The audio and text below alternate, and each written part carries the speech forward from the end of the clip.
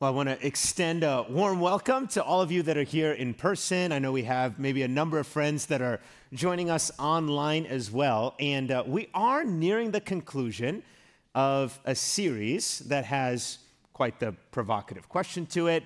Why is there pleasure? Why is there beauty? Why do we experience goodness in this life? And if I could maybe recap some of the things we've talked about, why is it that we get to experience the beauty and the wonder of nature? Or why is it that we have the opportunity to build friendships in our lives that truly do fill our souls?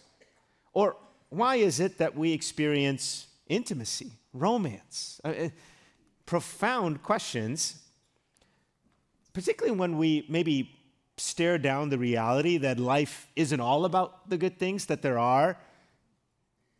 is pain, that there is heartache, that life has its fair share of those moments too. And if we're honest, some of us, maybe all of us in the journey of faith, the experiences of pain may lead us to places where we wonder and we question, does God even exist?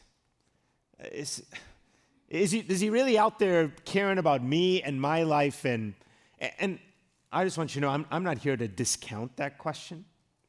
But what we've endeavored to do in this series is say, as much as we do need to give a response to the question of why is there pain or suffering, I think it's also important for us to offer a response to the question, why is there pleasure? Why is there goodness? Why is there beauty? And does the mystery of those questions actually point to the fact that there is a God who's in our world and in our lives, and He's the God that gives those good things to us, as well as the God who comforts us in some of the pain and the hardships that we do endure? Which leads to the topic that we have for today. Why do we experience generosity in this life? Maybe another way to say it, why is it that we receive things that we did not earn? Or why is it that we have the power to act not just in our self-interest, but actually to act in the interest of other people, and realizing that some of those acts of giving may actually disadvantage us in some way? You know, if you have a like a survival of the fittest kind of mentality to the world, or an understanding of the world, then the experience of generosity is very paradoxical. It might even be downright confusing. Because we live in a world where not only are we the recipients of generosity, but if we kind of search our own stories and our own experiences, we realize that we find ourselves drawn to being generous. That there's something maybe in us that goes that direction. And of all the topics we've talked about, this would be maybe a hot take, you would say, but I think generosity might be the experience that gives us the most pleasure and joy in life. And so maybe an important question would be, where did that come from? You know, that question has sparked the curiosity of the research world. And there was a decades-long global study that was commissioned to provide a response to that very question, where did generosity come from? And the findings actually came out in 2018. And they were put together by the University of California, Berkeley, and it was a white paper called The Science of Generosity. And here's kind of the headline conclusion. Humans are a generous species, and the currents of generosity run deep through us. As such, generosity has its roots not just in our individual development, but also in our very biology. You know, the study actually goes on to say that generosity activates the same reward pathways in the brain as sex and food. So how interesting is that? Two other topics that we have endeavored to cover in this series. And in fact, if I could just take a quick aside, next week we wrap up the series on the beauty of food. And Pastor Joel and I were arm wrestling on who should preach that message. Because I'm kind of a self-identified foodie. So I love going to, eat food, restaurants, but he's the son of an actual restaurateur, so he won. And he's got a message for you that I'm going to promise you this. It'll activate your taste buds. So you got to come back next Sunday and be part of that. But back to the study on generosity. There's another finding that was in this study that I thought was so fascinating. And it's a finding that actually confirms words that were said 2,000 years before this study was ever commissioned. It was something said by Jesus himself. And before I read those words, or before I read the rest of those findings from the study, I want to read for you these words of Jesus, which interestingly, this is maybe a little Bible trivia nugget for you, but these words from Jesus were quoted words by Paul. So this is the only time in Scripture that we have a record of Jesus saying something that we don't have a record of him saying in the Gospels. So another way to say it is that this saying from Jesus that Paul's going to quote, it's a saying that was passed down in the oral tradition. And it actually wasn't written down in the Gospels, but it was a saying that they heard from him in his teachings. And somebody just was like, we got to keep saying that. That's a great saying. And so Paul says this in Acts 20, verse 32. So if you have your Bibles, you can turn with me here. It's a longer passage, so I'm not going to put it on the teaching screen. But, the setup here is Paul is nearing the end of his life. And he gathers together church leaders that are in a city called Ephesus. And so he helped plant that church. And, Paul's coming to them and he's saying, look, these are my last words to you. And so he gathers them together and he says, I want to give you some encouragement. Okay, so that's kind of the setup here. And so let me read this, Acts 20, verse 32. I'm going to go all the way down through verse 38. And, as you listen to this in your mind's eye, in your imagination, you can just think about this. Leaders gather around Paul. He's given them his final words. And here's what he says to them. He says, and now I entrust you to God and the message of his grace that is able to build you up and give you an inheritance with all those he has set apart for himself. I have never coveted anyone's silver or gold or fine clothes. You know that these hands of mine have worked to supply my own needs and even the needs of those who are with me. And I have been a constant example of how you can help those in need by working hard. And then he closes with this. And you should remember the words of the Lord Jesus. It is more blessed to give than to receive. When he had finished speaking, he knelt and prayed with them. They all cried as they embraced and kissed him goodbye. They were sad, most of all, because he had said that they would never see him again. And they escorted him down to the ship, a ship that was taking him to Jerusalem, and he never did see them again. They never did see him again. It's a sobering moment in Paul's journey because he was later arrested. He was later sentenced to death because he just had this unrelenting passion to share Jesus with anyone who wanted to hear. And his last words to a group of church leaders, the words of Jesus, it is more blessed to give than to receive. Some translations actually render this, there is more happiness in giving than in receiving. And the way that this kind of saying is structured is, it's not trying to say that giving a gift always brings more pleasure than receiving a gift. The way that it's structured is it's trying to say, when you have a life of giving, you're going to experience more joy than if you have a life of receiving. Because I know, and some of you probably know this too, we've had plenty of moments in our lives where we experience the joy of receiving. The moment that comes to mind for me was when my parents surprised my sister and I on Christmas with a trip to Disney World. And it felt a bit underwhelming to begin with because we got this stuffed Mickey Mouse toy with this mysterious envelope in his hand. But, once we opened it up and we read what was inside, I mean, we jumped and we screamed. There was just delight that welled up in us as we realized we're going to experience the magic of Disney as kids. And, as I share that story with you, I'm sure there's some memories that flood into your heart of like, yeah, there were these moments where I just experienced the joy of receiving. And so again, what we have in this saying of Jesus is not this sense that we should feel guilty or selfish when we experience the goodness of receiving.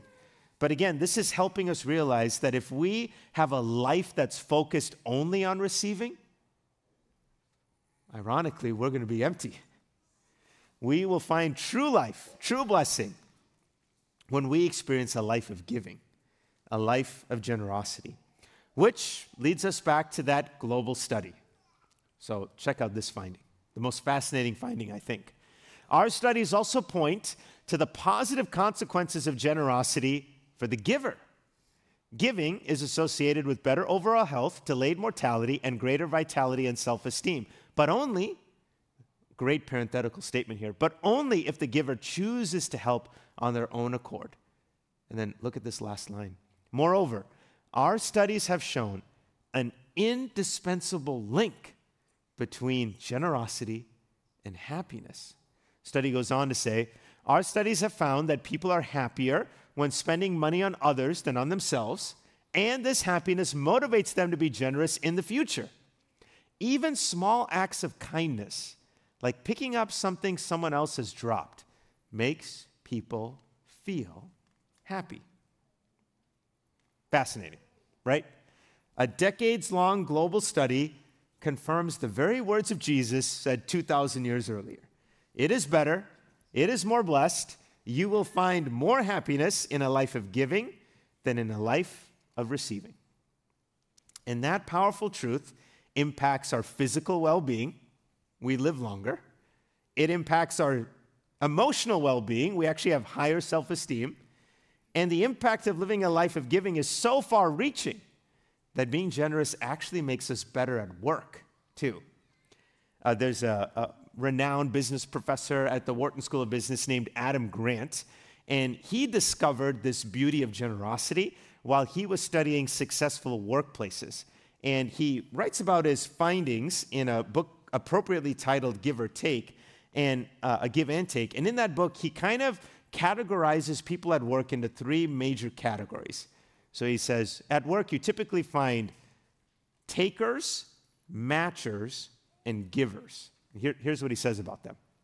He says, whereas takers strive to get as much as possible from others, and matchers aim to trade evenly, givers are the rare breed of people who contribute to others without expecting anything in return.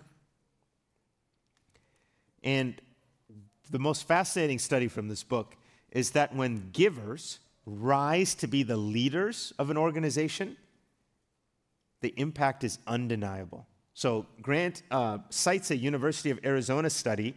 It was done of over 3,500 different business units.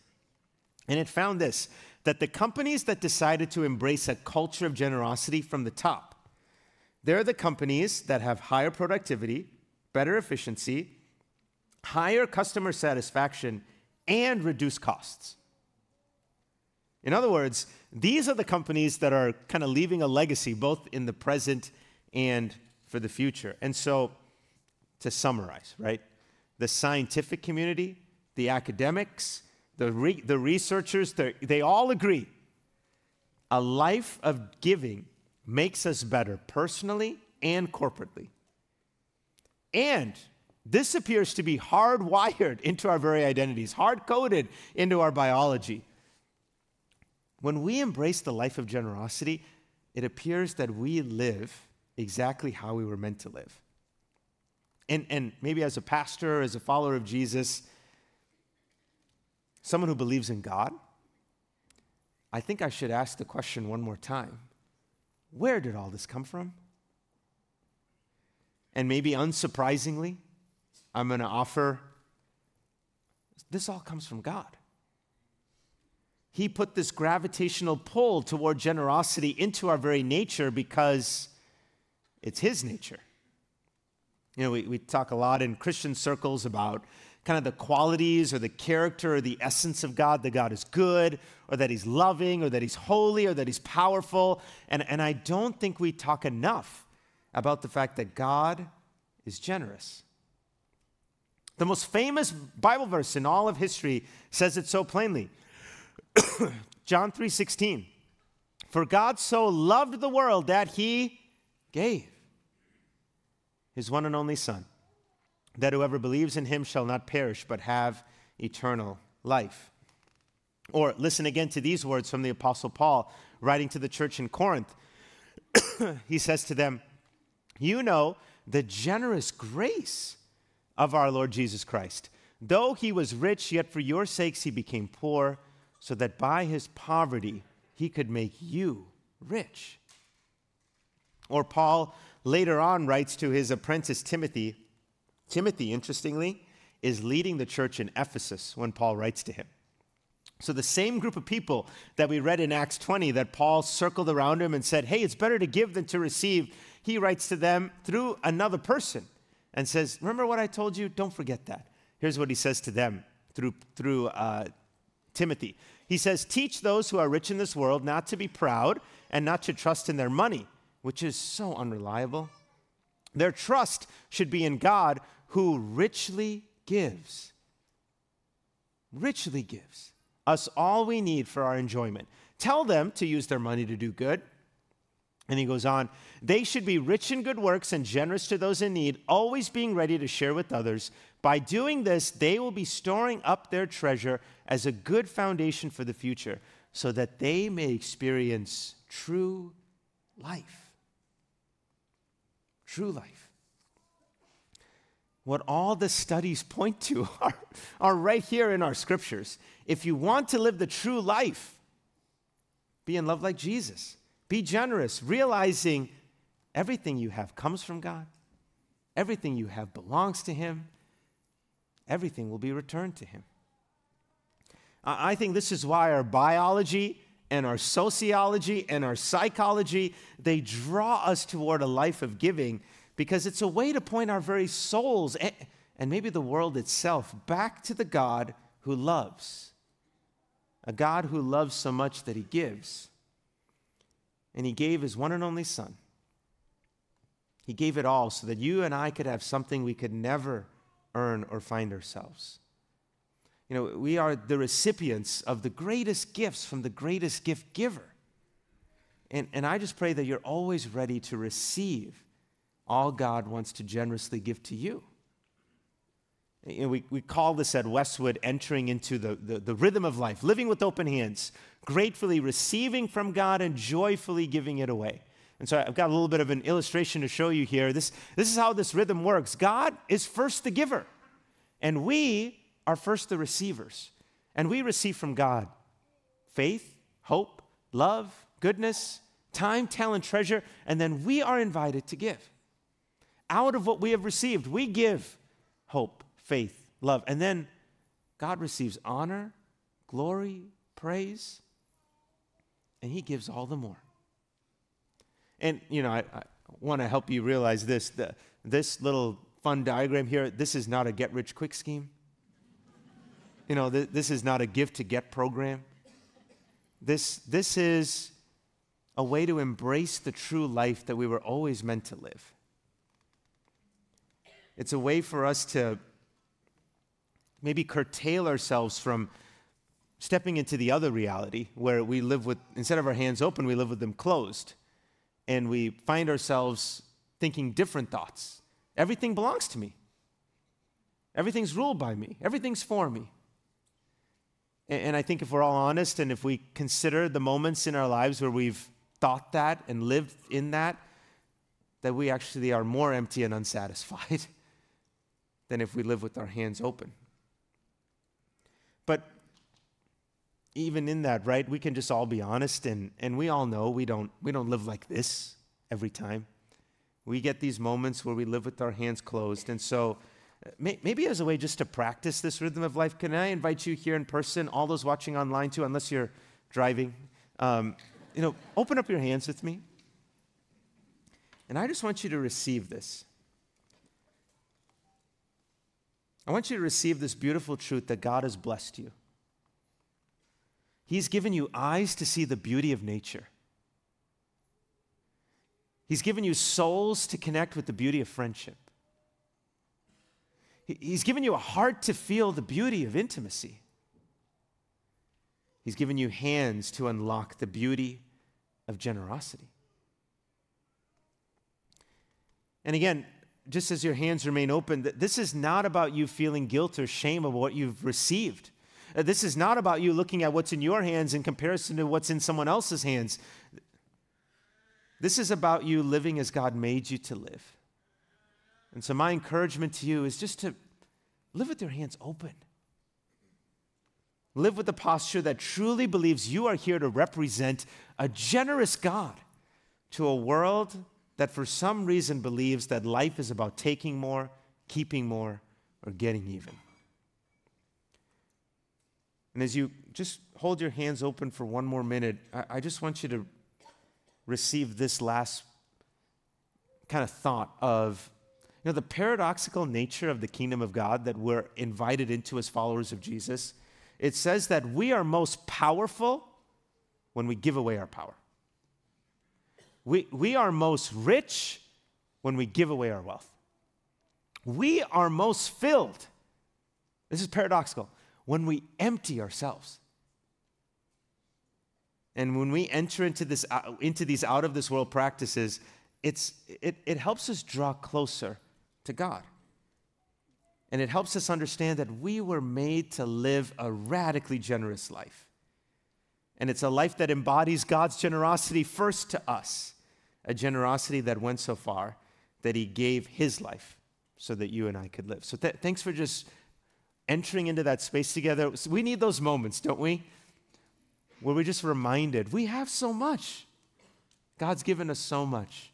And the invitation now is for us to live the generous life. And, as I maybe give you a prompt toward that or an invitation toward that, and I shared this in a message I did this past summer on living a life of generosity, but there's two things that we're trying to teach our kids, somewhat successfully, on how to embrace this generous life. And so the two invitations that we tell them is we're going to try to be a family that lives below our means, and we're going to try to give beyond our comfort. And these two invitations, one of them speaks to our trust in God as our provider. The other one speaks to God's our true joy. And so as you think about what it might look like for you to embrace the true life, the life that we were always meant to live, the life that's being confirmed in droves by all the secular research and the studies that are out there, live below your means, give beyond your comfort. Live below the level that you could, because you could have more. You could keep more. And so the invitation is to just say, instead of trying to do that, maybe we could live below the threshold as a way to be content with less, as a way to trust God as our provider, as a way to be in solidarity with those who have less than we do, and as a way to protect our margin to be givers. And as you enter into really what is the joy of giving, my encouragement to you is to give beyond your comfort, not as a badge of honor, but as a way, again, to trust God, to grow your faith, to be in solidarity with those who rely on God for even the simplest of necessities. And so invite God to stretch you a little bit in your faith, in your giving. And you know what may happen? You may be prompted to live even further below your means. Not motivated by an altruistic ego, but out of a heart that says, God, you've given me so much already. How can I be more like you? How can I be more like you and give all the more? And just know this too, you will not be able to outgive God, because his generosity is boundless. Honestly, it's effortless for him. It's his nature to give, and he put that in us. We were made to give. It's why giving brings us pleasure. It's who we were meant to be. And when we practice this beautiful joy of giving, those who receive are reminded that there's a God who loves them, a God who keeps showing up in this world. Sometimes we just have to kind of open our eyes to see that that's going on. And I'll be honest, that pastors sometimes need to be reminded of that too. I've been very open with our church family about our search for a home in the Chan area. It was a years-long journey for us to find a house. And but on Good Friday, of all days, it was a busy weekend for me, but on Good Friday, Annie, Laker, Tate, Ivy, Crew, and Rosie, who's our dog, and me, we moved into a house in Chanhassen. And Good Friday, yes, Laker. And this house, we truly believe, was a gift from God. And so this house kind of posted in January sometime, and when my wife saw the picture, she was like, this is it, this is beautiful. And I can be a little investigative, maybe a bit snoopy. So I went on the county record for the house, and I was like, I wonder if I can find a connection to the owners, because my wife was like, this house would be amazing. And so I was able to, through a mutual friend, make a connection to the owner. And guess what? They go to Westwood. And so I had a phone call with them before we went to tour the house, and they were so kind. They said, look, hey, if you're really interested, we want to just offer you this. We don't know how many offers we'll get, but you put your best foot forward, and if there are other offers that come in, we'll tell you, and maybe we'll have a chance to negotiate, or you can meet certain terms. Just know that we want to try to give you an advantage in the process. And if any of you have bought a house before, it's like, wow, that's amazing. No one ever gets that. So we were like, great. So then the day came when they realized, I think we got all the offers in that we're looking for, and they asked me to come by and kind of just talk through what they had received. And so I drive over to the house, and I'm talking with Annie on the phone, and I pull into the driveway, and for some reason my eyes lock on the house number, 320. And for some reason a Bible verse dropped into my soul, and it was this verse, Ephesians 3:20, 320. Now all glory to God, who is able through his mighty power at work within us to accomplish infinitely more than we might ask or think. So I walk into the house, and for some reason, I also put that Bible verse on my phone. I looked it up. I should have memorized it as a pastor, but I had to look it up. And so I had the verse in my back pocket. And I go up, and we're sitting at the kitchen counter, and they kind of break the news to me, and they say, look, we got an offer that's really nice. And I looked at the offer, and I was like, oh, wow. We can't do that. And just as I was, and my heart was, my heart sunk. I was like, oh, man. And just as I was about to kind of say, thank you for this opportunity to, try to negotiate, he did something infinitely more than I could ask, think, or imagine. And him and his wife said, our realtor thinks we're nuts. And our friends don't understand. I mean, it chokes me up right now just thinking about it. Because I live in the house, so you know what happened. And they were like, your original offer, we'll take that one.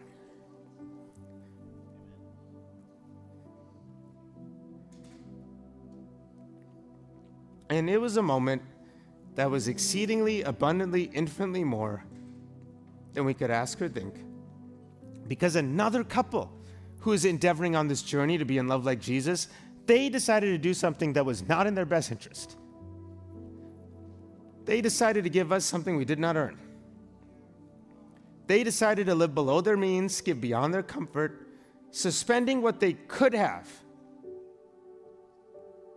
and giving out of a heart that realizes everything comes from God. Everything belongs to God. Everything's going to be returned to him. So why not bless? Why not give? Why not live the true life?